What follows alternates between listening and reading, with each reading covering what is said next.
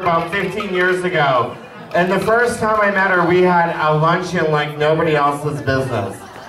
Such a luncheon that we keep it going on a regular basis.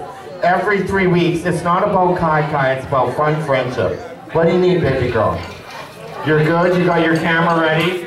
Ladies and gentlemen, she is a delightful diva. She comes to knock your socks off every time she can. Ladies and gentlemen, please welcome to the stage, in a tremendous sex goddess number, Miss Diva's 2009 Miss Gay Saskatoon, pardon me. Saskatchewan now. Miss Gay Saskatoon 12, the fabulous and the one and only Charity Luncheon.